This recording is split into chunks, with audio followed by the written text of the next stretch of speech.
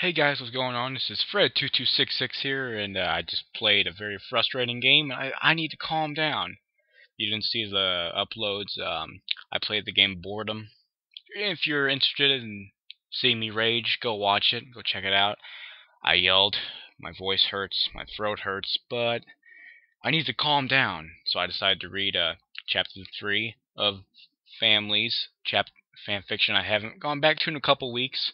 It's by Darflink22, and well, honestly, with all due respect, I kind of forgot what it's even about.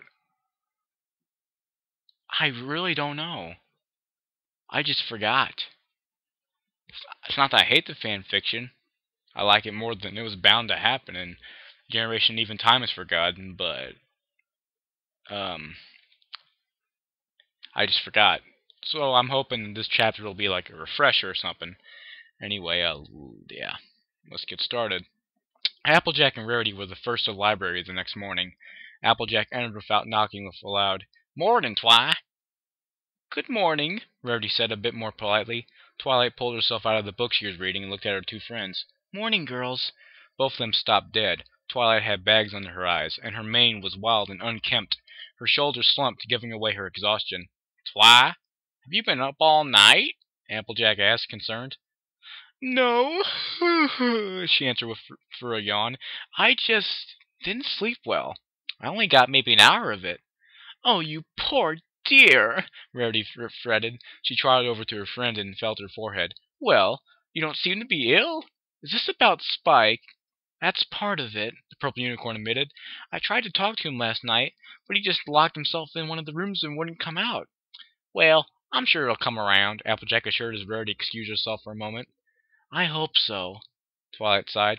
"I've never seen him like this before. He just seems so, I don't know, angry." "Angry? At who?" "Himself," she sighed. At that same point Rarity returned with a mane brush. She wordlessly began using it to undo the knots in Twilight's mane. I, sup- I suppose we were all feeling the same way after we found out you were right," Rarity sighed. "And I'd imagine Spike is making a greater deal of this than he should. Children have no perspective imagined such as this. Rare's right. I see Apple Bloom flipping out over getting her cutie mark all the time. Spike's probably just feeling like we all feel, and he's making too big a deal out of it." "I figured that was it," Twilight nodded. "I decided to just give him some space for right now. He'll talk to me eventually, right?" "Well, that might work for right now," Applejack nodded slowly, "but I think you better press him more on it soon." "I will," Twilight assured. "So, let's get that breakfast. Then I can get back to work." "Actually, dearie, we were hoping you would accompany us to the spa afterward," Rarity explained, finishing with Twilight's hair. That caught Twilight off guard. "What?" She looked at Applejack incredulously. "You set up a spa date? Ain't for me, sugar. It's for you." "You were so distressed yesterday, we figured it was for the best that we find some way to help you control your little episodes," Rarity explained. "So we figured Aloe and Lotus know how to keep ponies calm. We were figuring they'd have some idea as to how you can calm yourself during the next time you get worked up. And at any rate, after the weekend you've had, I think a little pampering would be in order," Rarity noted. "I have more than enough bits for the three of us." "Rarity, I told you not to try and make this up to me," Twilight began to protest, but Rarity put a hoof to her mouth. "And we're not. We are helping you with a problem, like any friend would." "Yeah, don't you fret none, Twi. This is to help you," Applejack added. "Well, if you think it's for the best. Are the others coming?" Twilight asked. "We hadn't planned on it," the cow pony explained. "This is to help you. We don't want to pull Rainbow Dash into another problem while she's fussing over Scootaloo, and we figured that she'd pull Picky and Shy in with her before too long. We'll let them worry about that, and we'll worry about you." "That makes sense," the Lavender Unicorn nodded. Appealing to her logical side always worked. "The others should be here soon. I'm going to wake Spike." The others nodded as she trotted to the door that her dragon had barricaded himself behind the night before. "Spike," she called softly as she knocked the door with her hoof. "We're going to breakfast. You want to come?" "No, thanks," his voice said weakly. Twilight groaned. "Spike, please stop moping like this. I'm not mad at you for anything at the wedding. You don't have to avoid me." When she got no answer, she lowered her head in disappointment. Fine. I'll see you when I get back. I want you to think about what I said. She turned back to her two friends, who had looks of concern on their faces. Skulu awoke early that morning, eager to start the day. Almost in a flash, she collected up her saddlebags and headed for the door. "Scootykins!" a cheery voice called. Skulu stopped inside. "Yes, Mom?" "Come here and see your mummy." Sighing, the filly pushed herself away from the door and towards the living room, where her mother, quick delivery, lay sprawled across the couch. She wants you to paint her like one of your French girls. I had to make that joke, I'm sorry. Skulu had inherited her mane from her mother, but the elder's mare coat was pure white, something she griped about often being as a chore to keep clean. Her eyes matched her father's as well. Her daughter's as well, her daughter's as well, though at the moment they looked a bit hazed over. Her cutie mark, a blue mailbox, was currently out of view due to her lying on her side. "Scooty, come give Mommy a hug," she said, setting down the smoothie she had been drinking and opening up her forelegs. Sighing, the filly walked over and hugged her mother. "Who's my little foal?" "I am," Skulu answered without much enthusiasm. "Of course. You're not much of a filly any more, are you? You're growing into a mare." "Yes, Mommy," the younger Pegasus answered, almost robotically. "Of course. You're still not one yet. Honestly, haven't you got that cutie mark yet?" Skulu flinched. "No. I missed all that time crusading from being a flower filly." "I suppose that's true. It was quite an opportunity. And you got me these chocolates all the way from the palace." She motioned to an empty box on the table. "They were wonderful, darling." "I thought you liked them, Mom." "Scoots, you know what you're supposed to call me," she said sternly. She sighed again. "I thought you'd like them, Mommy." "Very good," she praised, taking a sip of her smoothie. "Truth be told, it was a harrowing weekend for me, too. With Derpy taking time off to care for those animals, I got to travel out of town as well. It was quite exciting to see the big city. But unlike you, I actually had to work. You don't know what that's like, do you? Oh my God, this bitch." "No, Mommy." "Of course, you're still just a silly filly. Now go out and play. Your father and I have work to do around here. You'll get in the way if you're underfoot." Oh my God. To tell you the truth, I'd rather be an orphan than be under this type of family. Oh, God. "Yes, Mommy." Wasn't her father abusive in the last chapter, too? I think so. I'm not sure. I'd rather be an orphan, seriously. As soon as Shining Armor came home from school, he dashed up to his sister's room. Oh, surfer voice. "Twilight? How'd it go?" "Great!" The little filly ran and hugged her brother. "You won't believe it! I passed my exam, and Princess Celestia made me her personal student." "Really?" Shining's eyes lit up. "Awesome! See? I told you the princess would love you." "Yeah, and I got my cutie mark," she said, showing off her newly decorated flank. "You got your cutie mark! Radical!" he repeated happily. And I missed it!" he growled angrily. "Shiny?" Twilight asked worriedly. "I'm just mad at Mom and Dad." "Don't worry, kiddo. I'm not mad at you. But I'm really proud of you. I always knew you were going to make it big." At that point, a happy cooing came from the end of Twilight's bed. Shining Armor's ears perked up, searching around for the source of the foreign noise. "Oh, and this is the best part!" she squealed happily, running over to the basket at the foot of her bed.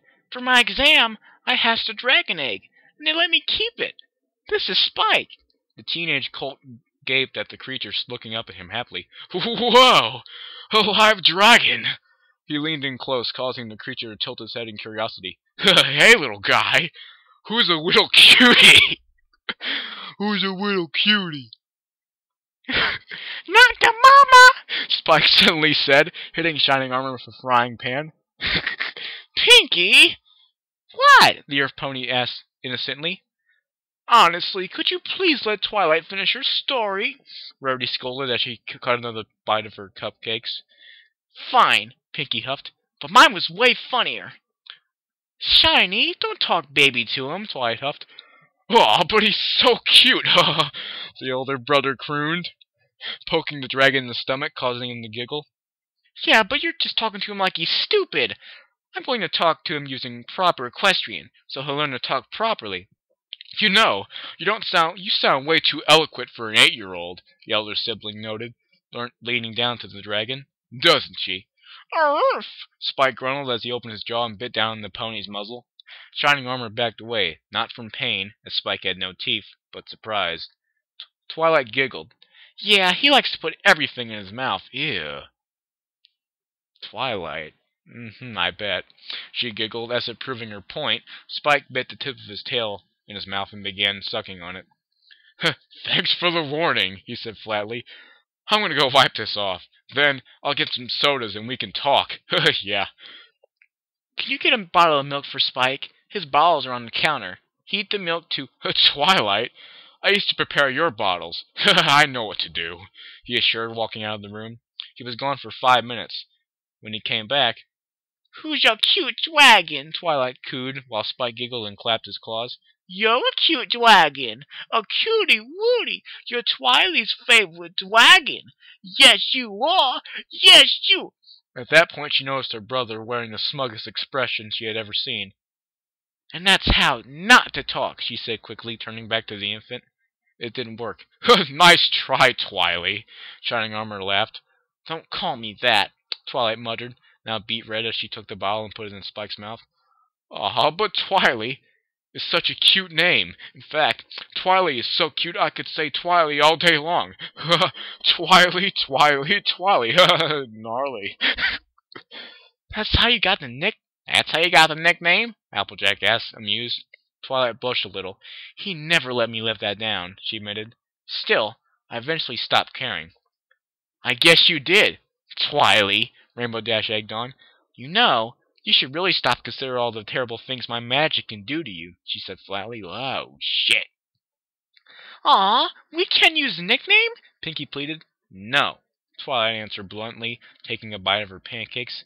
Ah, well, Rainbow Dash shrugged. So, Spike still not saying anything? She sighed. Nothing.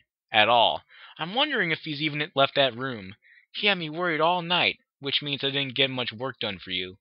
I'm sorry. Hey, relax, the Pegasus assured. It's like I said. We don't even know what Scootaloo's problem is. Don't sweat it. Twilight? Fluttershy asked meekly. You didn't... you weren't up all night trying to find something to help her, were you? Twilight groaned. Of course the others would notice the bags under her eyes. No, I just didn't sleep well. I've been worried about Spike. That's all. Applejack arched an eyebrow at this, but didn't press the matter. Aw, I'm sure Spike will come around eventually, Pinky assured. No pony can be that mopey for long. What about Cranky? Twilight pointed out. He's not a pony. He's a sloth. I'm kidding. Pinky seemed to deflate at the point. Well, Spike's not one to mope around for too long. I hope so. Anyway, let's talk about something else. Fluttershy, how are your animals doing? And then it skips to the next part, so we don't get to know how Fluttershy's animals are doing. I always wanted to know how Angel was doing. Damn it, I guess next chapter. Well, this story's not about Fluttershy, so whatever. As it turns out, Spike had left the room he had locked himself in. After feeding Pee-wee, he had returned to his chest of items and pulled out a plain white box. Carefully, he carried it out of the library and across the town. Coming to Sweet Apple Acres, he weaved through the apple orchards until he found the Cutie Mark Crusader clubhouse. Then he raped them all. I'm kidding. He entered and was relieved to find that none of the fillies were there this early. Quickly and silently, he set the box on one of the tables before quickly running for the door. Despite himself, he looked back at the package one last time, wondering if he was making the right decision. In the end, he sighed and left, ruining the Mother's Day present that would never reach its intended receiver. What? I don't know what Spike's planning, but I don't know if he's trying to get some pussy or what. I don't know. But that was chapter 3 of Families. It took me a little bit to read it, but it's a good story. I like it. I like chapters that go pretty quickly. This one was only a little bit over 2,000 words. I like lots of chapters that are also short. So, I love the Sweetie Chronicles, but if they were like 3,000 word chapters, I'd be in heaven. You guys probably get one chapter Sweetie Chronicles every 2 or 3 days. but since they're much longer, I space it out. Although, nah, I'm gonna make a video for that in a minute. Yeah, that was chapter 3, and I'm about to make an update video about something very important, so thank you guys for watching and listening, and see you later. Oh, Scootaloo, you're growing up so fast! Come over here and rub your mummy's bunions! Oh, God!